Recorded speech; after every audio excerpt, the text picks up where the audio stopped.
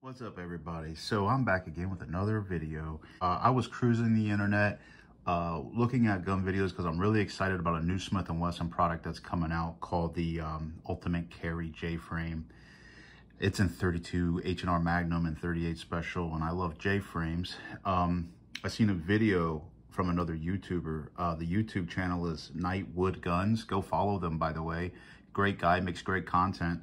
Better gun channel than I am, better knife channel even probably, but either way, go follow the guy. He posted about his new Ultimate Carry J-frame, and I thought, man, I'm on the waiting list. I can't wait to get one. And I planned on doing a video on the Centennial here. What's so weird is I thought I was subbed to the guy, but apparently I wasn't. And but dude's super nice. If you guys like gun stuff, go check out his channel. He has way more followers than I do.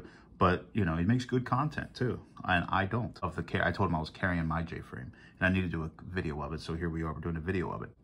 This is the Smith & Wesson Centennial. This one was made in 2008, but the run, the Classic Series run was from 2007 to 2012. This is a 40-1 Centennial. The original Centennials came out in 1952. And that's why they're called a Centennial. It was to commemorate the 100 years of Smith & Wesson. The Centennial, when it came out in 52, it ran to 74-ish, I believe.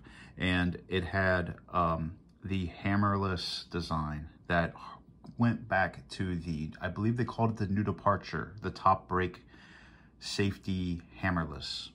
Now, I have a gun that is similar to that, but it's not.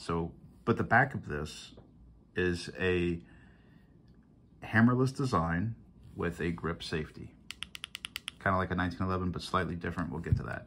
So this design went back to the days of the top brake, like this guy here, except that it had this back end on this particular firearm.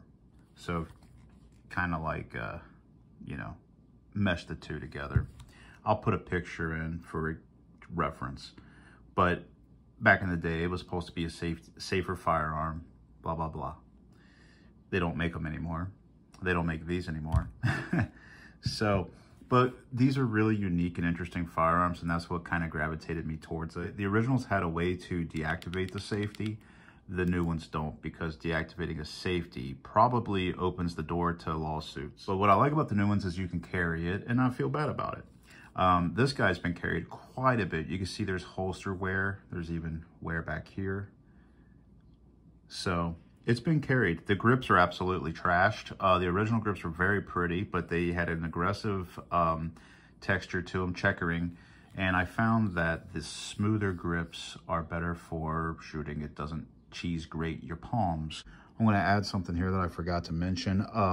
When changing the grips on a Centennial, they're both J-frames, but you need to get Centennial grips, because on a regular J-frame, this ear part here that fits into the frame on a Centennial is significantly smaller, if you can see that.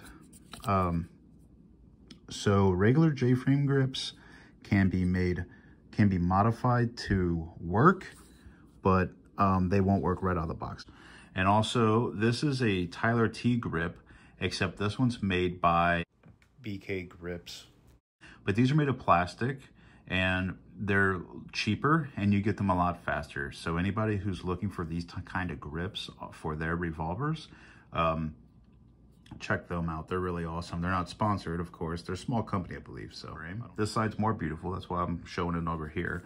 But it's been carried a lot and been shot quite a bit. I like how it's a hammerless design, and you can, you know, so drawing it from a pocket is easy. It's snag free. I've done like a trigger job. I've used the Apex trigger kit, so this thing now has a very smooth, about 8-pound trigger.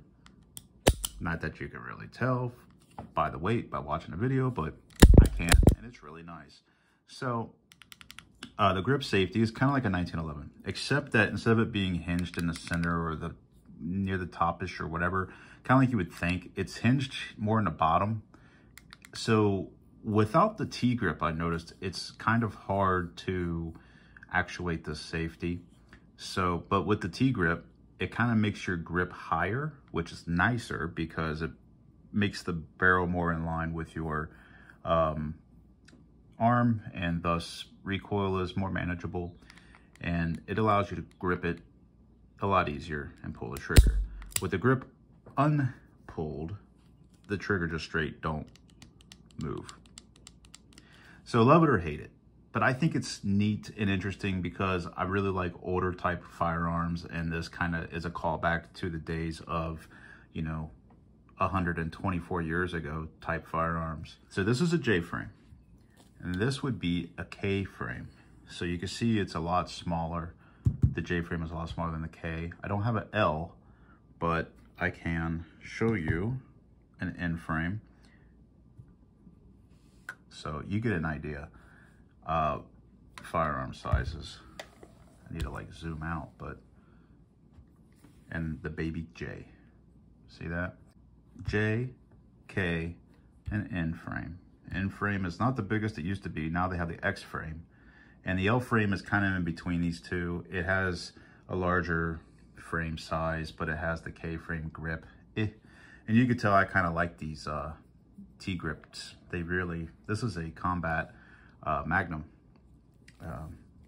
model 19. It's a newer one. This one has the Hillary hole, but I abuse these guns in a sense. Like I shoot them a lot, and that's why I'm okay with buying a new one to do that with, because I really would feel guilty if I bought like a vintage, you know, really high quality Smith & Wesson and start hot rodding ammo through it. And these newer ones, especially the 19, will take the abuse. They're completely, well, they're not completely different, but they've been redesigned with special care so that you can run super hot 357s all the time and not crack the forcing cone like you can the older ones.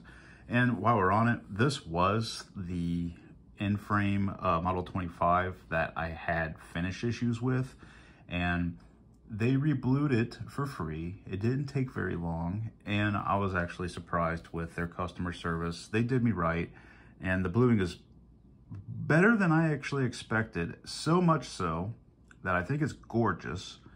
And I'm going to, back to the J frame, since this one has been worn, whenever I do get the Ultimate Carry J frame in 32, I'm going to pretty much retire this one from carry, and I'm going to go ahead and send it to Smith & Wesson to have it re-blued.